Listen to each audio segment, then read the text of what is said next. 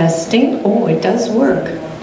Good afternoon, everybody. Thank you for coming to the Graphic Design Career Panel today. We're so happy and pleased to have you here.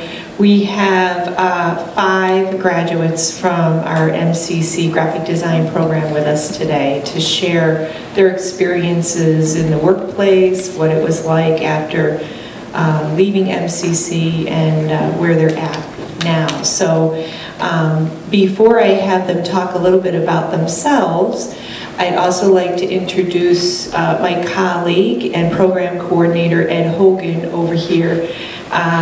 Just so you know, when he starts asking questions, he's part of our program as well. He's on sabbatical this fall, but he'll be back in the spring. So, without any further ado, I'm going to ask our panelists to sort of introduce themselves to our group of students. We have a couple different classes here. We have a section of my graphic design. I know we have a graphic design class from Great Path Academy, and there may be another art class from MCC here as well. So, just to give you guys an idea of who you're talking to. And just tell us a little bit about yourselves, and you can go in any order you want, or we could just start at one end and go down. I knew you were going to do that. My name is Michelle Holcomb. I've been an attendee here at MCC on and off for way too many years to say, but I'm currently working for an advertising agency in Glastonbury. I'm a production artist, a graphic designer, and I also oversee all the computers, software, hardware updates, work with an outside technology firm to schedule major upgrades. All right. Hello. I'm Nick Artemiak. I work at the New Britain Museum of American Art in the marketing department. I'm their interactive web developer and designer. So I do a lot of the tech stuff there. And I also play a good part in a lot of the print media that we do there. I'm Mike Carmen. I graduated here from MCC last semester. I work for Systematic Automation. They're a company in Farmington that make industrial screen printing machines, and I do everything from minor web design to working in print media with advertisements and magazines, postcards that send out to people, stuff like that. Hello, my name is Brett Pinedo. I am a graduate of the Hartford Art School. I'm a graduate here, and I work for myself as a freelancer. I primarily work at Mince & Hope, which is an ad agency in Avon, and yeah, that's it. Hi, my name is Mara Carpenter. I am a graphic designer at Quas Media, which is a advertising and production company in town, and I am also the newest colorist at Black Mask Publishing for comics. Yeah. Okay, so we'll just start off with our group of questions here, and then we'll leave a little time at the end, or I think if you have a question, I'm going to say this right now, as someone speaking, if you have a burning question, sometimes it's hard to remember, right? If you wait to the end, just raise your hand and we'll throw it right out there, okay? So, what lead or, okay, so. It's what led. What led, sorry, yeah. I did the same thing. What led or attracted you to pursue a career in graphic design? And so we'll just start, and again, anywhere, you can jump right in. All right, fine. I was just sort of always an artistic person. I have been drawing since I could hold a pencil. Yeah, closer. Okay. Okay, good, yeah, okay. And really what I wanted to do was work in comics, which is what I'm getting into now, but graphic design is just the sweetest gig in terms of commercial work. It's what pays the bills so that you can do any artistic pursuits you actually want to do. So yeah, that's what got me into it. Yeah, and I actually kind of second that notion, because when I first started, I was into fine art, oil painting.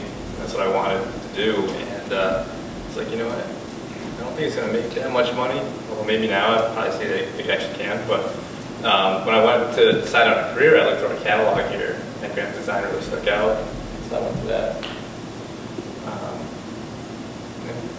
I was actually in the same boat as well. I started doing like art in high school and stuff, and then kind of touched on graphic design in high school. There was one course where we were introduced to InDesign and Photoshop, and I was kind of playing around with that, making things, and found that enjoyable. And then realized that, you know, I wouldn't always be able to have a stable income just doing fine art. So I was kind of looking for another creative outlet in order to pursue for a job while doing fine art on the side. So I looked at graphic design for that. I'm a little different. I started off with graffiti. Graffiti was, and the hip hop culture was a huge influence for me. I think audio production got me into graphic design first because I started doing CD covers when I was in high school. And doing graffiti and whatnot, and actually I was studying typography just in a more urban, unstructured form. And then actually one of my friends thought that it would be interesting if we did graphic design together, and I had no idea what it was at the time. He's like, you want to do graphic design? And I said, sure. And then I came here, and now I'm talking to you guys. For me, it started out as an interest in photography, and I started taking some photography classes here. At the same time, I took a job at one of the local newspapers and started working with the ad department. And so I started to see how the ads were created. I worked with the customers to customize their ads and started to see a great variety in what graphic design could be, and thought it would be an interesting career. And I'm gonna go rogue off the sheet here for a moment. So do most of you still do your own artwork, or what you consider to be your own artwork? You have to. Yes. Yeah. It's necessary. Working in a commercial field all the time, you're constantly doing things that other people want you to do. It might be a cynical way to see it, but it is the truth. It's boring. So it's always important to make sure that you also have another way to express yourself and get your creativity out for you and for you only. Okay. It sounds like one feeds the other, perhaps. There's a connection there. Okay, good. Briefly describe your present position and responsibilities. I think we've done that. Do we need to go back and cover that ground again? Is there anything anybody wants to add? So as an art director, what I do is, on a day-to-day basis, I get a creative brief and somebody gives me a problem. So say they have a donut that they want to sell, and they give me all the facts and special things about the donut, and then I take that information and I start thinking of concepts. I start thinking of ways to present that donut to a consumer in a way that's going to entice them and make them hungry. So at the end of the day, what I'm doing is coming up with the ideas that are going to make other people act in some way, whether it's coming to a bakery, making a phone call, ordering something. You know, I'm basically working on creating the ideas and the art itself in ads. I am the head graphic designer at my company, so pretty much everything is funneled through me. I have to talk to the marketing guy to talk about our clients and what they want, and tell him what to ask the clients for in terms of, you know, their branding and images I need and all that sort of stuff. I oftentimes have to talk to clients, emailing and calling and arguing and all of that fun stuff. So it's not just actually making the art, it's relegating all of those tasks. Yeah. Yeah, I am pretty much the only person at my job with any background in graphic design. So I do a lot of talking with the people marketing. They kind of have an idea of something they want, like for instance, one thing I worked on fairly recently was a thank you card to send to any of our clients who've bought our machines, because they're not cheap machines, they're pretty expensive, so it's nice to thank them for basically spending that much money on one of our products. So I spent a lot of time going back and forth with ideas with the marketing team, with the owner of the company, kind of establishing what we wanted to think more specifically, specific wording and stuff like that, and also just the general idea of like the tone of the visuals on the card and stuff like that. So I spend a lot of time talking with other people to get the ideas. Sometimes they'll even have sketches of a general feel of what they want the design to look like, and then I just kind of expand from their ideas, make the final product. I pretty much do everything everybody said here, in addition to, I oversee a lot of the computers, so I do a lot of software updates. I recommend software for us. Sometimes our clients want to present their information in a different way, so recently we've expanded to some different platforms, Go Animate, Brainshark, different ways to get the information out there that the public can access it other than just a print ad. So it's one of the things that's interesting about this business is there's always new technology popping up every day, and it's a challenge sometimes to keep up with it, but I think it kind of feeds your creative juices, keeps you interested when you know you're not doing the same old thing every day. That kind of leads into what I do at the museum. I've recently built their website there.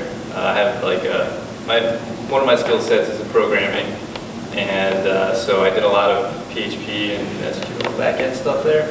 But at the same time, it's an in-house department, and the museum is many different things: collections, it's development, and because of that, you know, the number of people there is not a huge place, and I have to do a lot of things there. So as the web developer, instead of just being the guy coding it, I also had to do the design of it, you know, put that together. But the thing is, also now that project's done, it's like I go right back to print. I'm just doing print designs now. So. It sounds like communication is key, both visual but also oral communication with your coworkers and clients and people that you're working with. Is there anything else that you would emphasize to students entering graphic design?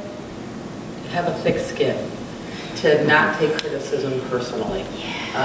You may think you have submitted 3 of the best designs you've ever done, and your client may like them. They may say, I like this and this one and this and this one, and can you put them all together? Or, I hate them all, but I don't know why I hate them all, so I'll go back to the drawing board. You just have to kind of, it's your job to kind of pull the information out of them. They may not know what they want until they see it, yet you can visualize it. Most people aren't as visual if you're not in this business. So just try to, you know, work with your client. Don't take the criticism personally. You're going to get knocked down occasionally. You just have to be willing to get back up there and do another design. 2 things we're doing advice now. All right, 2 things. Understand CMYK. Yes. Please, dear God. It will make your life so much easier. Second thing, and I think this is the most important, do not lowball yourself in terms of your pricing. It is a huge problem in the artist community, as you have these people who are, you know, they're willing to work for pennies on the dollar for art that is definitely worth more. And then you have these clients who think that's acceptable. They think that that is the rate that they should be paying you because, you know, art is fun for you. It's a hobby, right? And they think they can get work for free, and it's not okay. And if everybody is working for $15 an hour, then they don't have a choice than to work for $15 an hour. I mean, to buy art for $15 an hour. So it doesn't matter what you think your art is worth. Everybody thinks their art is trash and that they, you know, shouldn't charge more than $7 an hour for it, but you need to look at the minimum and you need to charge that because it's an issue and you deserve to be paid and you deserve to be able to eat. Yeah, I remember doing projects for free just because it came around, and I remember doing this poster for a band for like $20, you know, for their show. But then like you start to realize, or I started to realize as I was getting to meet more people that needed our services, that it's a really important services for companies. I mean, it makes or breaks companies. You know, it communicates to their audience. It sets them aside from their competition. So Never it's ever more do valuable. anything for free. Yeah. Never. It's not, no. Especially if they say, well, this is going to look great in your portfolio. Oh my God, that is the worst thing in the world. Don't ever let them do that. I'm mad. This is unacceptable. We don't deserve The to be treated occasional like pro trash. bono, especially for a good cause, is something different than what we're referring to right now, but I absolutely agree. So, coming from different workplaces, different environments, how do you manage that? Is there a contract in place through your employer, who you're working for, or in the case of Brett, probably you have to devise your own contract to work with clients? Yeah, usually if I'm working with clients, I need to come up with a contract, so I need to set the terms. Sometimes the client that I work for will present me a contract, and then I have to look it over and decide whether or not it makes sense for me. And you know, I really, at the end of the day, you want to make sure you're looking out for yourself. But you know, most people aren't trying to screw you over or you know pull a fast one. Most people do have good intentions. They may not be educated as you are. So it's best for you to be up to date on pay rates and know what you're worth and what your time is worth, so that you can best judge how to handle contracts. And there are a lot of vehicles out there that you can find out what the going rate for freelance is in your area. Yeah. The Creative Group in Hartford posts an annual salary guide for the Connecticut area, the Printing Industry Association. So at least you're not going in there, totally uneducated. Ask people that you know or that are in the industry, what are you charging? Some of your teachers might even be able to help you in that area. But I agree with Mara, you start lowering your rate, you're not just hurting yourself or hurting everybody else in the industry, because they're going to come to expect that, well, if so-and-so charged $15 an hour, why would I want to pay $50 for you? It's a really important point. Okay, let's see. Reflecting back on your educational training, so I'm going to imagine that's your time here at MCC, or even if you want to bring in, I know a couple of you. Did you go to Central, Nick? Yes. Yeah. Yep. And Hartford Art School, Brett. Mike, have you gone on to 4-year yet? So right out of MCC. Michelle, how about you? Just here, the 2-year degree? Lots of other seminars through different organizations and classes. Professional development. And Mara, you're a graduate from MCC, and that's it, not the 4-year. Yeah, okay. I know we talked about that at the graduation ceremony, whether or not you're going to go on. So reflecting back on your educational training, courses, co-op, professional development, what specifically have you found to be relevant and important in helping you prepare for a career in graphic design? I would say that here at Manchester, what gave me the huge advantage was the technical skills that I learned here. I also went to Esnuntuck Community College, and I took a couple photography classes there and digital photography, and really we learned Photoshop. And then when I came here, I took the introduction to computer graphics too and whatnot. And what we did is, instead of working on creative ideas and conceptual thinking, we actually spent a lot of time learning and mastering the programs. And I can't stress enough how important it is for you to have a strong foundation in all the Creative Suite programs, from Photoshop to Illustrator, InDesign, Dreamweaver, Flash, you name it, Lightroom. You should try your best to understand and know how to manage each and every single one of those, because if you do go on to another, maybe into a 4-year program, you'll find that some programs don't emphasize the technical skill as much as they emphasize conceptual thinking, and you might have an upper hand at creating your ideas maybe faster than some of the other students, because that's actually what I found. The Hartford Art School was huge on conceptual thinking because they were primarily a fine art school, and for some reason the technical skill at the junior level shocked me because I understood the programs a lot more than the students who were in their third year. And I was shocked, but it really, really helped me, and it actually helped me stand out because not only could I help other students, who were fumbling with the program, but I actually could help the professors. And that was, that's a huge shocker. And even all the way up into, full-time position at Minson Hoke, I'm helping people left and right do simple things that, you would think that they would understand how to do. So, read those textbooks that you get, do all the tutorials you can, and just try to keep making it, second nature when you open up those programs. I have to agree wholeheartedly with Brett on that. The worst thing you can do in this industry is not keep up with the software and get left behind. It's a challenge sometimes, but I would also encourage you to learn as many programs as in depth as you can, even if you're specializing in a specific area. You may not always get your first job in the area that you want.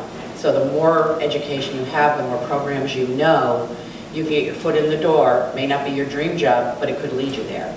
So, you may be into gaming, but don't dissuade like in design or Illustrator or Photoshop. They're all going to come together and play a role somewhere down the road. It's invaluable, and stay up on top of it.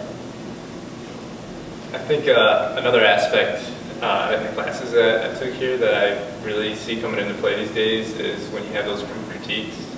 Everybody starts talking about your projects. And I know it's hard sometimes because you don't want to say something wrong to somebody or whatever. But I think you said earlier, it's like if you can really share what you're thinking and just put it out there, and get that skill set. It's really helpful because there's a lot of times that the project always comes out best when it's not just you that's thinking of it. When you have everybody's consensus into what it is, projects come out the best that way. Well, sometimes you're too close to your own project too. You've been looking at it for so long, you don't necessarily see it. And so when a colleague or a teacher or a coworker makes a point about it, you may at first be taken back, like you're insulted that they're criticizing your work. But sometimes it's really forcing you to look at it a different way. And I can't tell you how many times it's happened to me where I didn't see it till somebody pointed it out, and it's like, oh my God, you're right. Now I want to go back and fix it. I want to, So always be open to the conversation. I think one of the most important things that I learned here is portfolio and resume design, because that's kind of that you need that in order to even get positions and jobs and freelance in the first place. Definitely learning how to sell yourself as a designer is incredibly important, and I think it would be near impossible to get jobs if you had no idea how to even sell yourself. So. In terms of the classes that I've taken here, something that has actually been really helpful for me is I took a sociology course, which is the study of groups of people and how they work and cultural values, how they're developed. And when you work in marketing, that is incredibly valuable because depending, and we've talked about this in your class too, depending on where the ad is going to be shown, different things can mean something to different people. So an ad in India is not going to look the same as an ad in America, and you have to understand the cultural values and how to tailor that to what you're making. And also, when you're working with colors, certain colors evoke certain emotions and set certain moods, and so you have to understand how that affects the psychology of a person.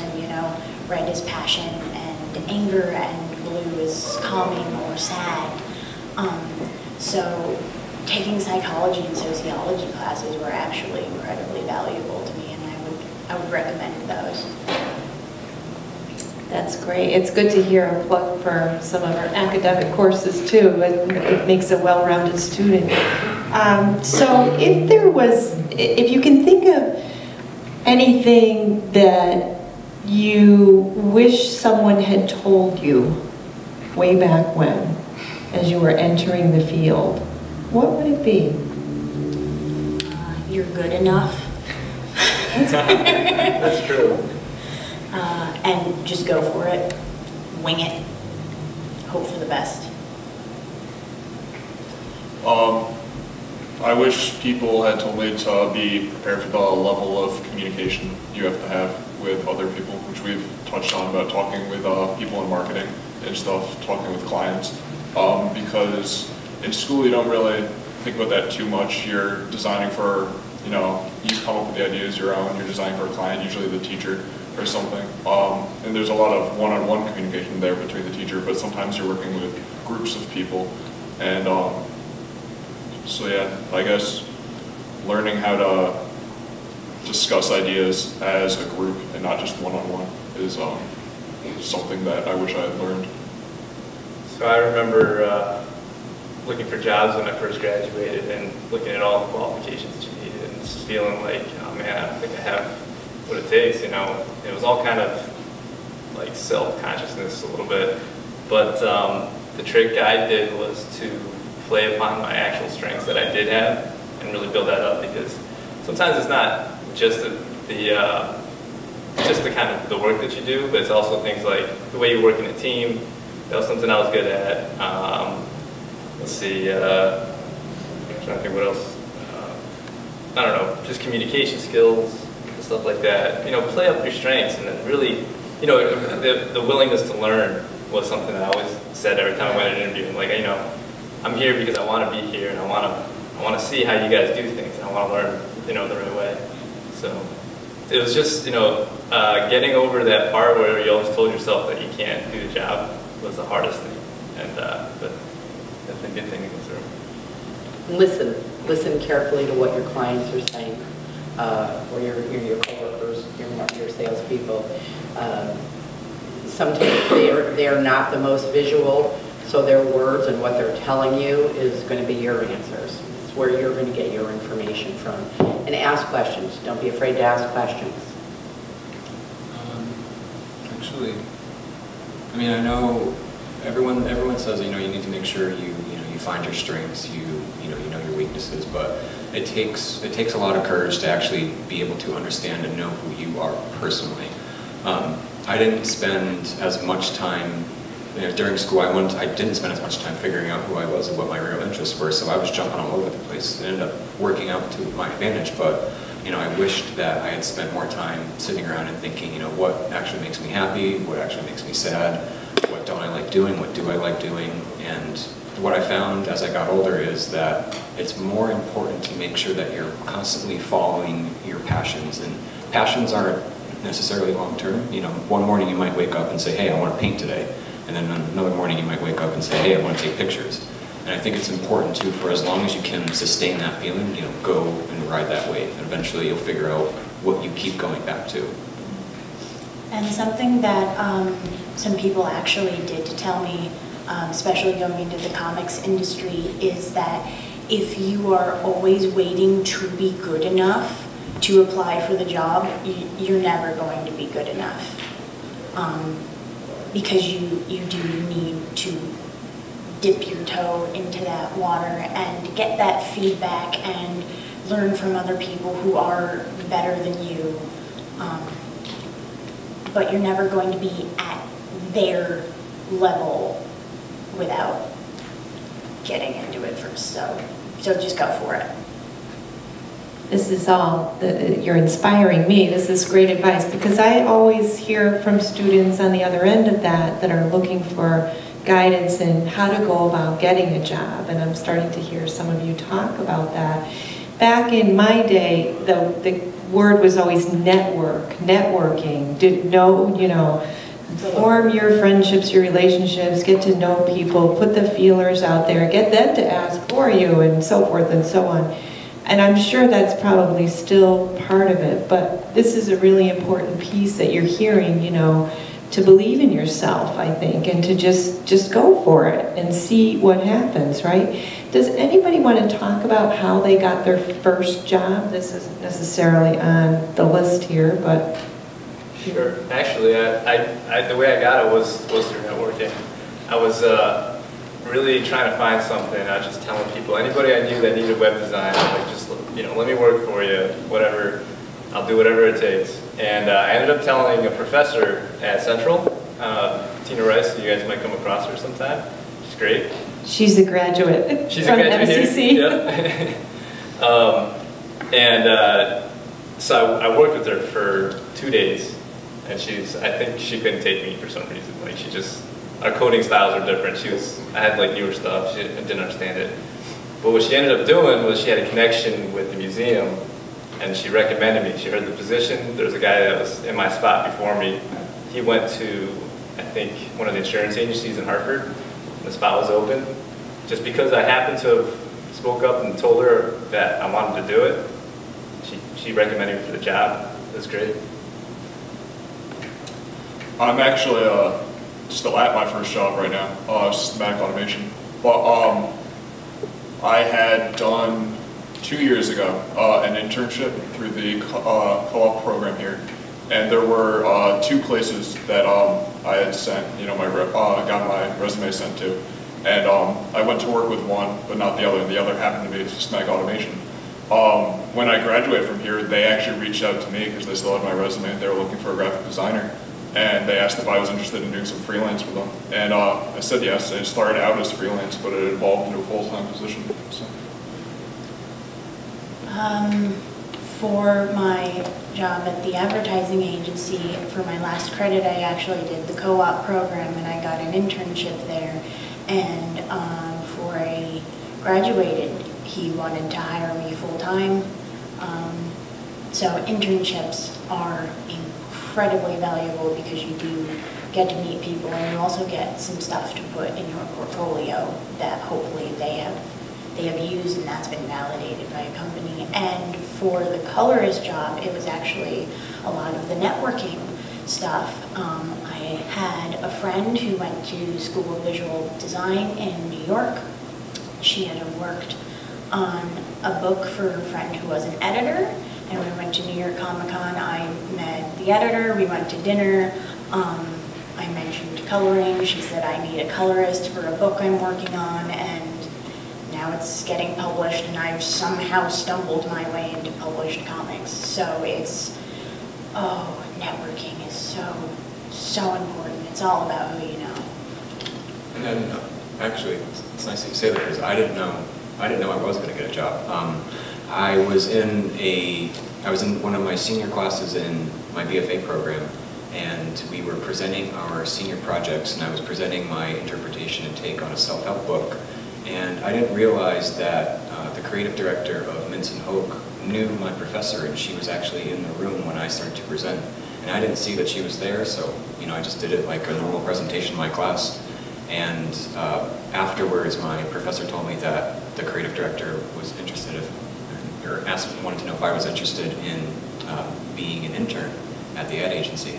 And so a couple months went by, and then after I graduated, I got a phone call. And I started interning, and then it turned into freelance work, and then I got a full-time position. So it was sort of like random. I had no idea what was going to happen. I kind of just stumbled upon it. So it can go, it can go either way. And I would ditto the internship. We actually have an MCC intern where I'm working now. And it gives you some real-world experience. A lot of the stuff you're doing in class, you've got an assignment, and I'm not just waiting on the education at all because it's so important. But when you're actually in the agency or in a in-house group or whatever, you're actually seeing how things are working every day in the real world, and that day-to-day experience is going to help you get into a job, because unfortunately, it's that old catch-22. You need experience to get the job, but you can't get the experience until you have it, So when you have an internship, that's your first lead into the real world, and that's going to make it easier, because you're going to go somewhere for an interview and say, well, I interned at so-and-so for 6 months. Now they've got somebody they can call at that agency to see, what you were doing. You've got something to put in your portfolio that you've done and present, and it's not just a class project. It's a real project. Thank you. Okay, so we touched upon this one, but maybe someone would want to elaborate a little bit more. What personal skills have helped you to succeed? Organization. As in one of my roles at the agency, I'm the production artist, and so a lot of the files go through me to be finalized and sent out to print. And we've got people of 1-year experience up to 10 or 15. And I still get files that have too many colors. The artwork is low res. So it's important to also think of when you're in a team environment, will anybody else be able to open up your file and know what's going on? If you've got multiple layers, label your layers. Don't leave layers in there that people are never going to use. God forbid you get a file like I did, 200 layers, layer 1 copy, layer 1 copy, and to go through that and actually find the piece that you needed to edit. Think of your fellow coworkers. When they open that file, let them know exactly what's going on. Don't let them have to sit there for an hour to figure it out before you get there. Be organized, label things, learn shortcuts if it helps you, and if you learn something new and exciting, share it. Share it with the people that you work with. Yeah, that organization is definitely important. Where I work, they had hired different freelance designers at various stages before me, and up on the server at work, there's a folder that all the artwork for everything is, and that's pretty organized, but I'm looking at files from maybe 5 different designers throughout the course of everything that they have up there, and there's so many things that are layers that aren't labeled, missing links in images from 3 years ago that I have no idea where the image is. I still don't understand why people don't want to package. If it's an InDesign project, makes no they just sense. do not get that that's linked to the sources. Yeah, so definitely organizing your own files, but also organizing folders to put things in is very helpful. There's a format that for editing pictures in Photoshop that my boss prefers that I use, that I really like, where we have a folder that the source image is in, then a different folder that we put any Photoshop files in, and then a third folder that we put finished edited pictures in. And so that way you can, if you ever want to change something different about the picture from how it originally was, you know exactly where that was. If you need to change something that's in the Photoshop file, you can do that. So Yeah. Always save your layered Photoshop files before you flatten them. Because guaranteed if you flatten it, that tomorrow you'll need to edit that file. Oh, yeah. Guaranteed. Save everything. Save every 20 minutes if possible. more often than that. Yeah. Because it's really not easier to create again once you've already If done you've it. gone 2 hours on a project and you haven't saved, there is a God. And I think that leads into like file name structures. If you get the right file names on there, version 1, version 2, by the time you're done, it's version 11. File 1, file 2.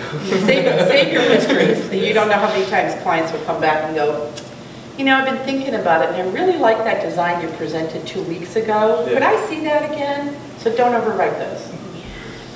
This is so important. Half the time I'm fighting with myself to save things correctly, so in 6 months' time I can go back and figure out which version was it.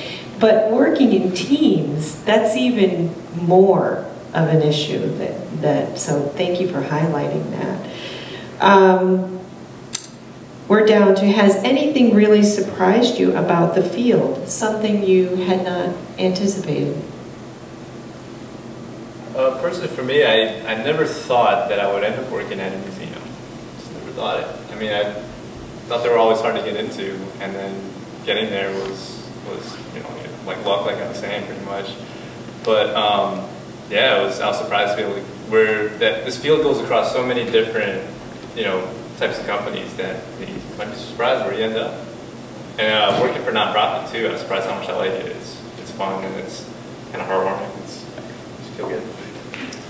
I want to say, I don't know the proper word, it's not necessarily the incompetence, that's sort of insulting, but just the lack of understanding from other clients' marketing teams about what goes into the work and what you need. I can't tell you how many 200 by 200 pixelated JPEG pictures I have gotten from clients, and I've had to go back and specifically tell them what I need, and I feel like it's implied, but they just have no idea. And they think it's going to take 3 hours when really it's going to take a whole day.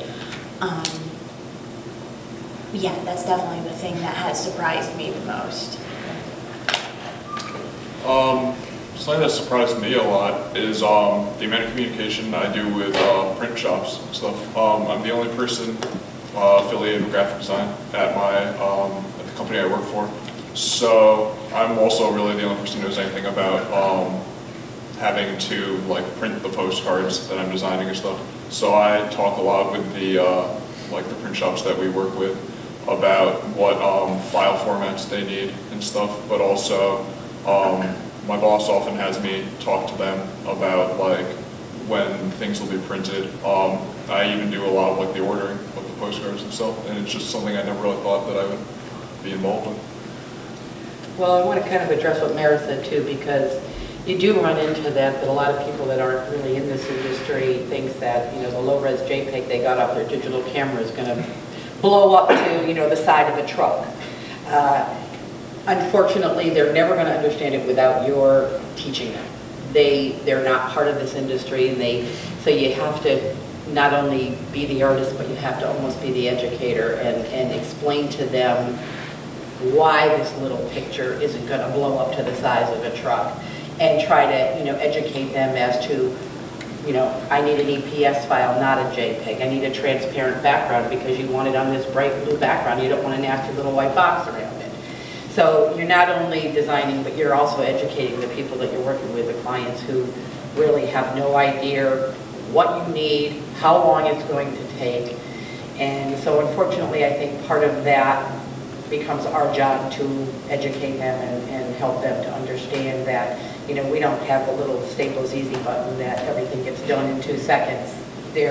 Sometimes you really do run into a physical impossibility. It cannot be physically done within that long time.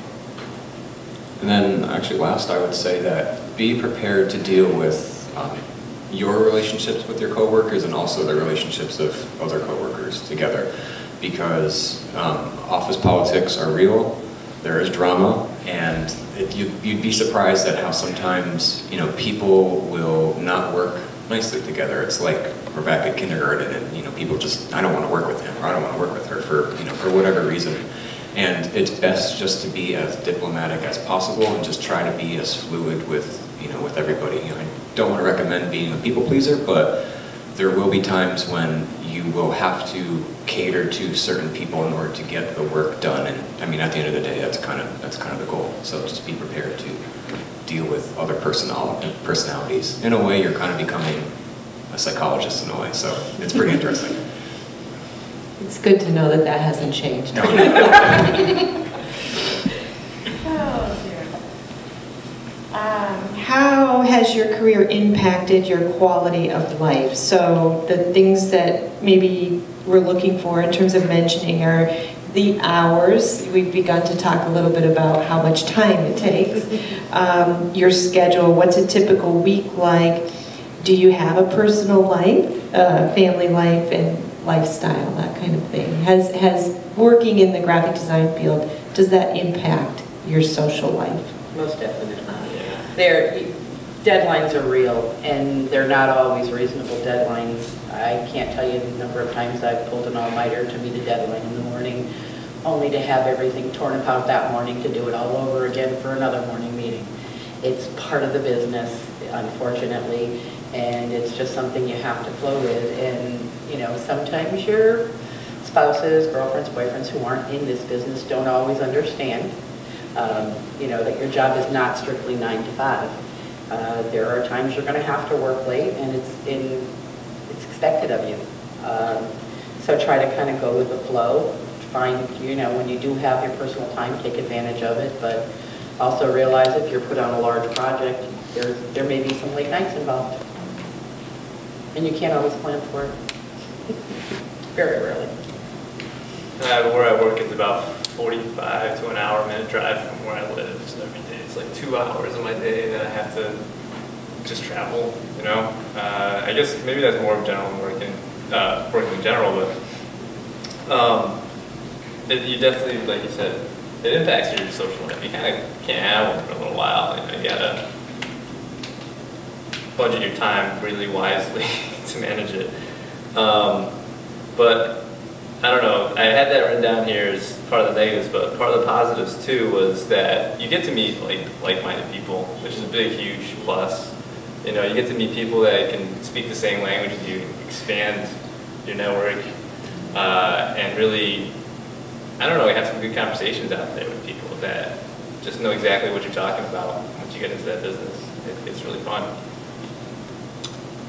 Yeah, it was interesting for me starting the job I'm at now, because I had never even actually had a job before this, and suddenly this past summer I was working typically 5 days a week, 40-hour work week. Had to travel 40 minutes to get to work, 40 minutes back. So it definitely had a major impact on me, going from having always free time to working like a real job. But thankfully right now, my boss is very understanding. I'm currently taking classes here again, doing painting, oil painting, and he has an appreciation for art, so he understands my passion, and I'm actually no longer commuting to work. I'm working from home. My hours are very flexible. Usually I work all day Friday.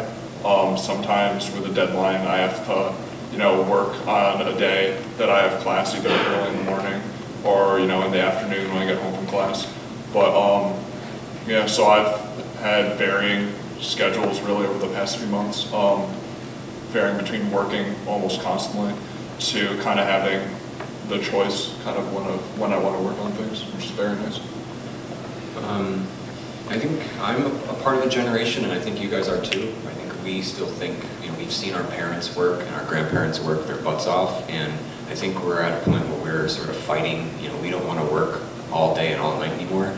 And there are going to be times when you do have to work all day and all night. And the best thing you can do is to just find the small ways to sort of to beat that expectation of the industry, because people are going to expect you to risk and sacrifice some of your personal time. And what I found best is always show up early. I know when I was in school here, when I was in the art school, I became a night person. I worked primarily by night, and that's when I had all my energy, but everything kind of switched when I got into the working field. And I found it best to come in early and work as smartly as possible during the day so that you didn't have to stay after 5. And I worked with people who were of older generations than me, and we used to get made fun of when 5 o'clock came around and we were ready to leave. They'd be like, oh, early day for you? And I was like, yeah, today is an early day for me because I got all my stuff done during the day while you guys were walking around talking and doing whatever. So just make sure you stay on top of your projects and you'll be able to get out on time. I mentioned at the beginning, doing commercial work is the sweetest gig. I have a 9 to 5, and it has given me a sense of schedule. It has given me financial stability. I just got an apartment, and I also mentioned that having that financial stability has given me the opportunity to pursue my own artistic goals, which is it gives me the money to go to comic book conventions. It gives me the opportunity to do the colors thing where I'm getting paid $30 a page, which hourly is less than what I'm working at my regular job and could not live off of. I was going to say something else, but I can't remember. Oh, yeah, the unreasonable deadlines. Those are definitely real. For my colorist gig, I have to finish 22 pages within the span of like 2 weeks, maybe a week, and that's going to be a lot of all-nighters, so definitely be prepared for that. Yeah. I have one more thing too, actually. What I found too is as creative people, we actually, our creativity infiltrates us at any point in time. So you could be out with your friends, at a bar or doing whatever with your friends, and then all of a sudden you're in the middle of a conversation, you get a creative idea, and you have to be as discreet as possible when you try to write it down or put it into your phone or something. But it's going to happen. It's going to find its way to sneak in all aspects of your life at all times. So just be ready for that. Can't tell you the Part time of the I've woken joy. up in the middle of the night. That's it. That's how I want to do it. Problem solved. Okay, what advice can you give to graduates seeking employment in the graphic design field? Or the let's just say creative design field. I think I mentioned this before, just go for it, and don't wait to be good enough, because it's never going to happen, so just do it. Spend as much time as you think is necessary on your portfolio, which is probably going to be more time than you think. That's your face of your work. That's the face of who you are. So it's best to spend a lot of time on that, and try hard too, and make sure your portfolio and the work inside of it reflects who you are. Yeah, definitely the business card, resume, portfolio are extremely important, and you should definitely put as much time as you can into designing those and making those reflect your style of work and who you are as a designer. Have a lot of confidence. You really want this job. Do what it takes to go get it. Just do what it takes. Yep, go in, sell yourself, know what you want to do, be willing to learn whatever they want you to, and present yourself and your portfolio well. Ask other people to look at your portfolio too, people that you respect, your teachers, advisors, people that you work with, and just pursue the hell, just go for it, Always have business cards on you and Yes. pretend you know what you're doing. Even if you don't. If you don't remember InDesign, that's fine. Pretend that you do. You'll figure it out when you get there. No, I'm going to disagree with that. Only because having had, freelancers and interns that have said, I know InDesign inside and out, and then they open up the program and they're staring at the screen and they've never touched it. So there's a degree that you can sell yourself, Yeah, it's a fine but line. don't sell yourself completely on something you know this much about, because now you go in and you've told them you know how to do this and you really don't. So now your employer is looking at it going, what else did they tell me that isn't necessarily true? So have some information. Say, I know a little bit about it. I'm more than willing to bone up on it. I'm more than willing to take some more classes and learn if that's what you need me to do. Don't lie completely.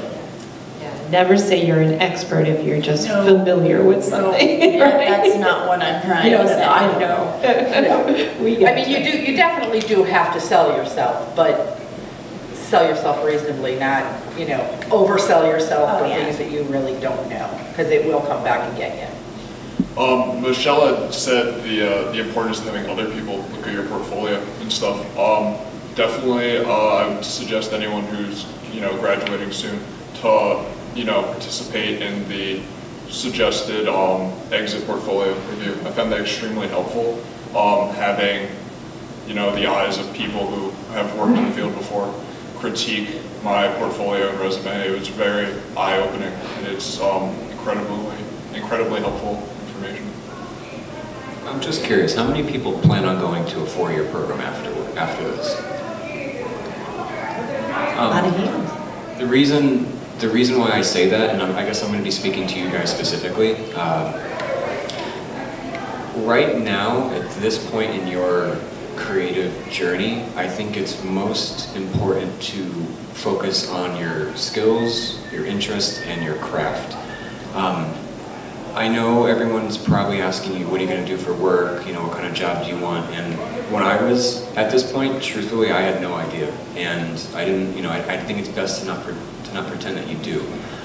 It's very, very important for you to go out there and figure out what opportunities and what jobs you could possibly get. But and I say this, I don't want to sound, I don't know, but jobs aren't always important at this particular time. I think you're not going to get a job unless you are extremely good, talented, and can communicate, because there are so many people out there who are also on the same journey and trying to get to the same goal as you. So if you if you are going to buy yourself more time by going to another program, maybe a 4-year degree, then I would say right now, look out there, see what what the opportunities and jobs are, but focus more on your ability and your craft and your skill, because that's what's going to land you a job in the future. It is a very competitive field, I'll tell you that. I don't want you to think if you're not going to do that you're rushing, but I'm of the opinion, and I kind of work by the philosophy, that it's best to go slow and confidently rather than rushed and unsure, for personal reasons and even professional reasons. That's great advice. And then the last question was about internship and co-op, and it sounded to me like you guys were in agreement that those are really good things to try out at a certain point in your career. Did anyone, I'll ask this, did anyone have a poor experience doing an internship or co-op in your years as a student? What do you mean by poor? Well, sometimes we hear, and I've heard, way back when, in my own experience, peers of mine would really complain about the position that they may have been placed in. It wasn't a good match, or they were being asked to fetch coffee and things like that, instead of actually learning on the job, which is the purpose of an internship. Have you heard of experiences like that, or had an experience yourself, or have things cleaned up a bit in terms of those kinds of... I've never fetched anybody coffee before. I'm sure I've done other things in the same vein, but never that specifically. Of course, an internship in anything really, you're going to have your pluses and your minuses. Not everything is going to be glitz and glam and pretty and butterflies. There are going to be you're going to have to do stuff you don't necessarily like, but it's up to you to decide if that outweighs all the good stuff that's going on. But as far as a negative experience, I think even a negative experience, I think you can see the flip side and learn from it. There was stuff I've had to do at my job that wasn't necessarily my job. I used to have to answer the phones and take out the trash and all that kind of stuff. And at some point, especially after I got hired, I had to say, I'm not your secretary. This isn't my job and I'm not going to do it. And they took the phone off my desk. So at some point, you have to draw the line, because you're not there to fetch coffee for people. And I think that's perfectly reasonable. Well, depending on, I've worked in really small organizations and really large organizations. And the one common thing that I think I found across the board is you're going to be asked to wear many different hats. One day you may be a graphic designer, the next day you may be doing photo research.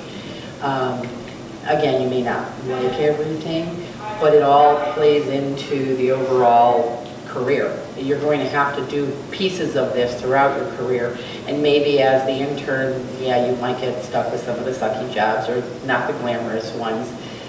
But remember that every one of us who have been doing this also started out this way, and we may not have started out with the glamorous parts of the job, or but each part of it is important. And just, if you're in a situation in an agency and you feel like you want to be doing more, go to the people, go to your superiors. One of the things that I don't see happening is in this industry a lot, and not to peg young people, but you're given a job, you're done with the job, and you're just sitting there. Go to somebody, ask them, can I help you with something? Is there something I can be doing for you? Do you need to have photos looked for? Go to your superiors and say, I'd be interested in learning this program. Who can I sit with?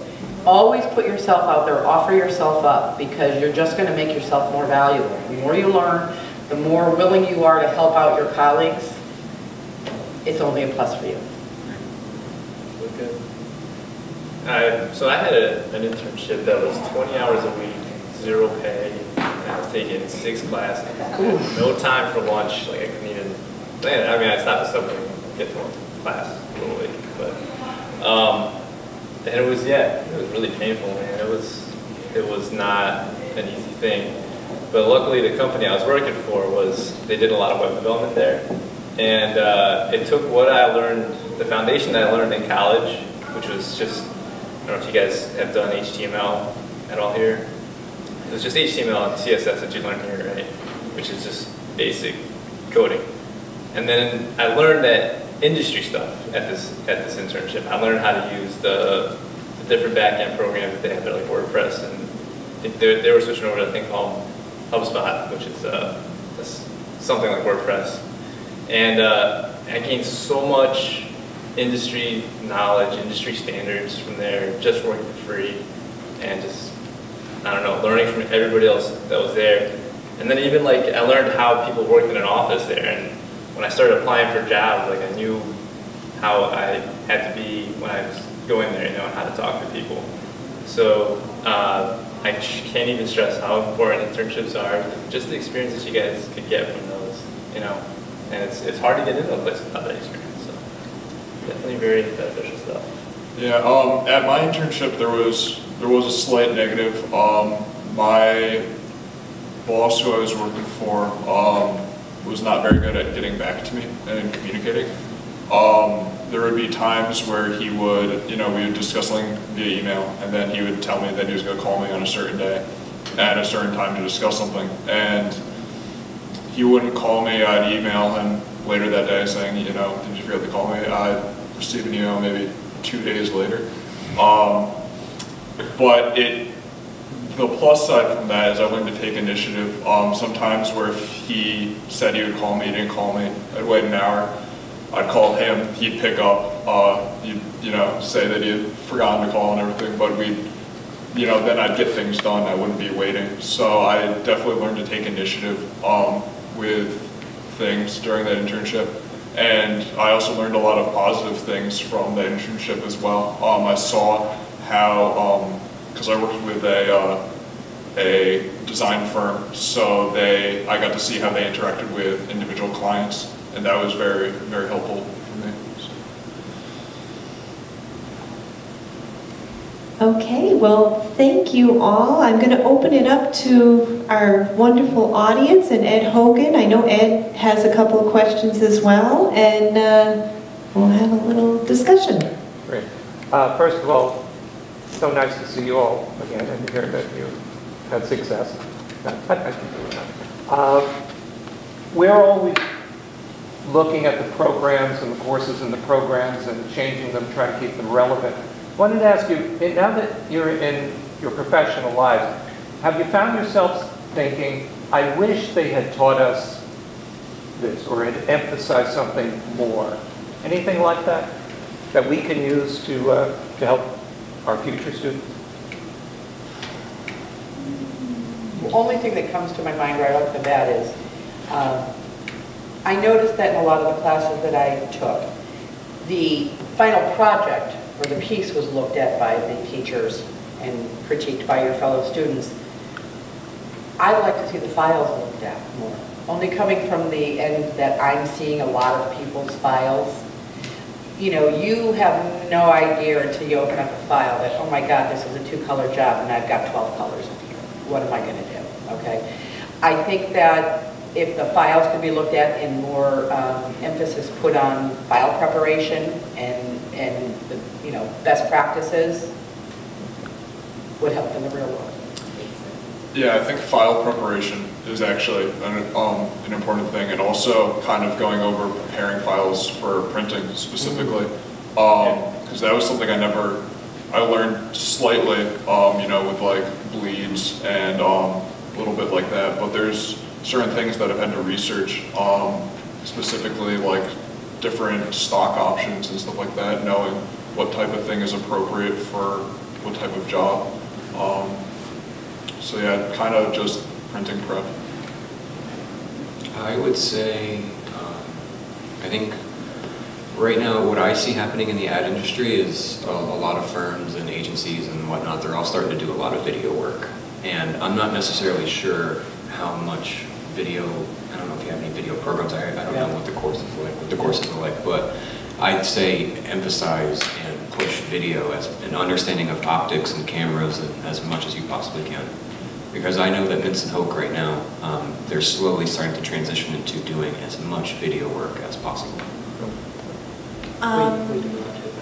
Two things I would like to see more emphasis on. One is we talked a lot about communication skills, which I don't think some people understand, and that they're gonna need a lot of that. And like I said, going to the sociology course has really helped me in terms of communication, but also in terms of making my ads. The other thing, which I think is even more important, is marketing, especially if a lot of people go into freelance, is understanding how to make your own promotional material, you know, networking, pricing yourself, how to get freelance work. I think that would be a really, really important thing to emphasize in the graphic design program. I don't know, I don't remember I'm not really too sure what's being offered here now, but maybe just, you know, some of the industrial standards that are out there, maybe a little bit more of a taste of it in the classes, like using the CMS systems that I've used before in a web class or something like that. But you know, I know it's hard because I mean, you're taking these classes, you're learning so much. I don't know how much more you cram into them. But yeah, maybe a little bit more industrial taste, you know, what's going on there. Thank you. Questions? Yes. All right, so having people who went to the workforce right out of MCC and gone through 4-year programs, what do you suggest? Like, continue your learning or just getting a job as soon as possible? Do you guys hear that? No, can you say that again? Oh, okay. So having people that have graduated right out of MCC and went to the workforce, and having people who have gone to 4-year programs, what do you suggest? Continuing your education or going right in, like getting a job taken off? I don't know. I would say that it's probably best, I mean, it's whatever's best for you. And I mean, if you have time and if you want to continue your education and further your learning, then I think that's definitely what you should be doing. If you want to get out and be independent and maybe sort of keep going up, maybe you want to get out of your parents' house, then yeah, then I would say, jump into the field as soon as you can. It's all about what you want. You can always continue your education while you're working too. I've done it. Yes. Sometimes you need to be working and you don't have that choice. So, if you want to continue your education, continue it. It doesn't always have to be on a full-time basis. Yeah, I took the 2-year program and then I immediately went into the workforce. Like he said, it really depends on you. If you think that you can swing it in the workforce and maybe don't necessarily need the structure of more education, then go for it. For me, it was a lot of I couldn't afford more education and I was in a position where I needed to get out of the house and just sort of get into it. Yeah, you can totally do programs while you're working or just, personally on your own time, look up tutorials when you're home. I'm doing a lot of that as right now, brushing up on my InDesign skills and all that sort of stuff. And then you can also get scholarships, and that's really sweet. Yeah, it's whatever you want. Also, I don't want to sound like a pessimist or a downer, but I've never seen somebody come into Minson Hoke for an interview that only had a 2-year degree. Some agencies and some firms may run differently and they may hire different people, but I would say the more education and the more skill you have, the better job you're going to get. Yeah, I agree too. And one of the benefits of going forward to school is actually those other classes that you have to take. Where there's more marketing classes or maybe a history class or a writing class especially. I mean, you're going to get more education. It's only going to benefit you. And when you become an employee somewhere, they're going to want to see how well-rounded you are, how many skills you have. So, you go to 4-year school, you're only just getting more skills, so go with it. Good. All right, thank you. I have a similar question. It's kind of along the same vein. What do you think employers now are looking for? More experience or more education? I'm kind of in a unique situation where I've been interning in the graphic design field for about a year with a company, and I'm looking towards graduation at the end of next semester. And there's potential that I might get hired full-time, so I have to make a big decision about whether to go right into the workforce or continue my education. So I'm trying to figure out what is more valuable, experience or education. Why does it have to be either or? I mean, yes, I mean, you could definitely go into the 4-year, but if you have an opportunity at a job that you like, that you really see potential to increase your skills or to be able to branch out into different areas, maybe take the job and continue your education on a part-time basis. You can always go back to school full-time anytime you want. You know? That's what I did. I was working as an art director. I had my 4-year already, and I decided I wanted to get my master's. So I left my job as an art director because in my mind at that time, I really felt like I could not be a creative person all day long, 40 plus hours a week, and devote the kind of learning that I wanted to do with a master's program at the same time. So I became a waitress for 2 years and went to school. And then I got hired here. Oh. And I had no plan to go into teaching. In your case specifically, if you're going to be hired full-time in the same position, I would say, sure, why not? As long as that position has room for you to grow and keep going higher, because you don't want to get into a dead end, and end up wasting time because you could have went to school to get maybe another higher up position. So it really all depends on what you're doing. And if the employer supports furthering your education, which a lot of them nowadays do, another plus.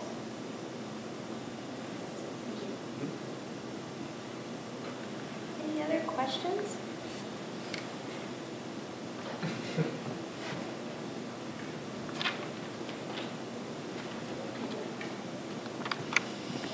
Alex? So, like, in the field, do you find that the knowledge of, like hard coding with HTML and CSS, do you find that there's a gap between people who only know, like, say InDesign or some of the more user-friendly programs and, like, those who actually know how to, like, code it and like, put it out there? Do you see, like, a distinction between those, like, levels of skill? I think what I've seen is that the better high-paying jobs actually tend to be larger organizations where they hire somebody for just a particular skill as opposed to like a mixture of both. So I know of agencies that are just have people that just do the coding, where a graphic designer will do the designing, and then the design will get handed off to them and they'll just code it up. So for higher-paying jobs, yeah, definitely specializing is a good way to go. But where I work at the museum, which is just one marketing department, a small marketing department, the mixture has helped me because I do a lot of both. I do a lot of the coding and I do a lot of graphic design. I guess there's no real answer to that, but there's the opportunity for both, I guess. It's the many hat syndrome. Yeah. You're going to be asked to do many things, especially if you're working in a smaller company where they don't have specific people for coding or people for designing print or mobile or whatever. You work in a smaller agency. Quite frequently, you're not only the coder, you're the designer, you're the developer. It's, the more skills you have, the more marketable you are. I definitely don't think that it hurts to have more skills. I've especially seen in freelance, a lot of people ask me about web design, and it's not just the graphics. They kind of want you to be able to create some of the functionality for the website, and I have to tell them, no, I don't do that. And at my job, I am fortunate enough where we have a tech guy, and I design it and pass it off to him and say, not my monkey, not my circus. But it definitely doesn't hurt to at least be familiar with it because, yeah, you will have to wear many hats, especially if you work for a smaller company. Yeah, it's definitely helpful because I was originally hired just to do, the print media sort of thing, advertisements, postcards. And the guy who works on our website is also in our marketing department. He kind of just does website maintenance and updates it every now and then, but sometimes he'll have questions where he doesn't know how to do something. And since my small knowledge that I have of HTML5, sometimes I can help. And that's, it's good for me, it's good for the company as a whole. So.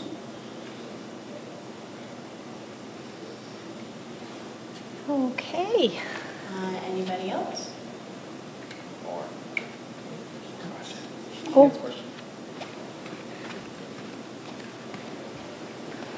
Hi, Evan. You can probably just talk right out. You have a big booming voice.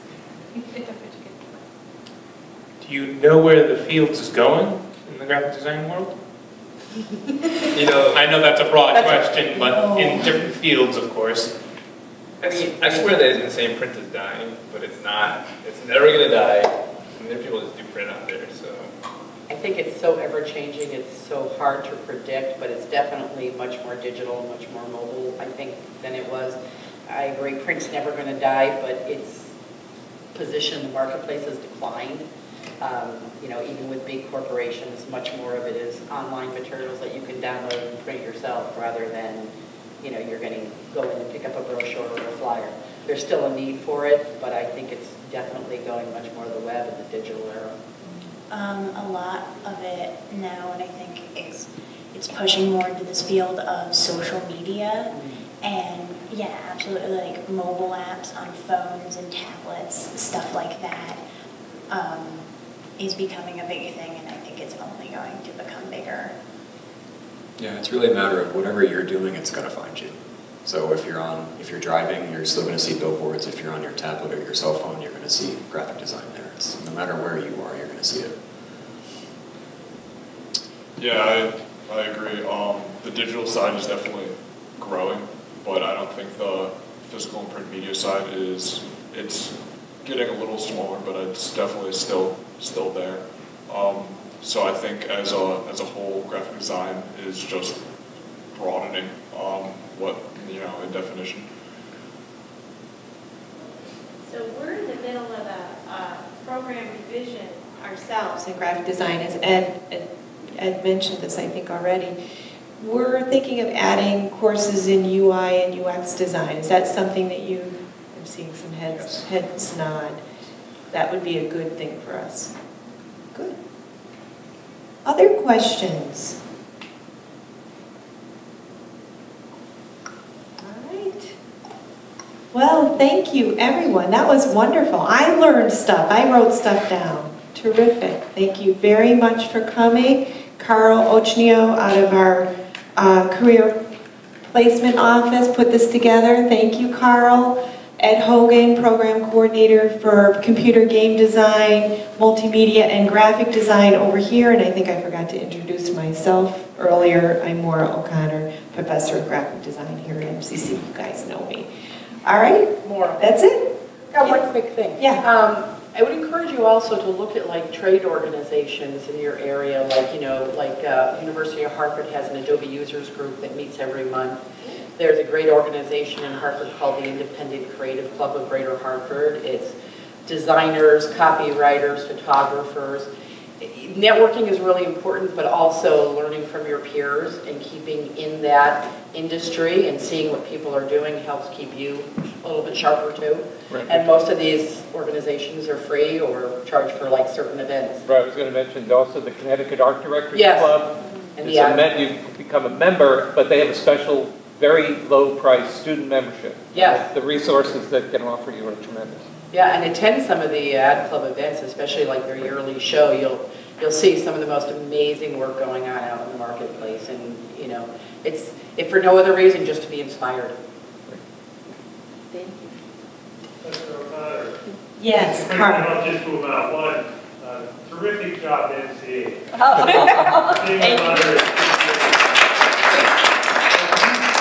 It's important. There's a lot of cookies back here. Jam them in your pocket. Take them home to your friends. Stuff your turkey argue with them, but we don't have any crumbs left over when we leave. But as I said to the panelists earlier, I've been doing panels like this for over 30 years, and once you graduate from the college, you'll be receiving literature on how you can support the college. And I think one of the most valuable ways that alumni can contribute to the continued excellence of college is by giving up their valuable time. It's terrific. In a holiday week, I imagine everyone can. It's terrific.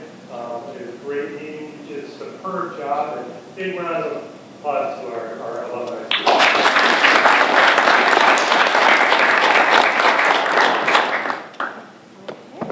And I still want to look at work, so if you want me to peek at your work, I can do that. I was just going to say, Our graphic design class is headed back down to Village 101. Take about 5 minutes, I'll meet you down there. And if you would like to join us, that's fine, it's up to you. All right, but you've already given so much of your time and really terrific. It's great to see you all again. Thank you.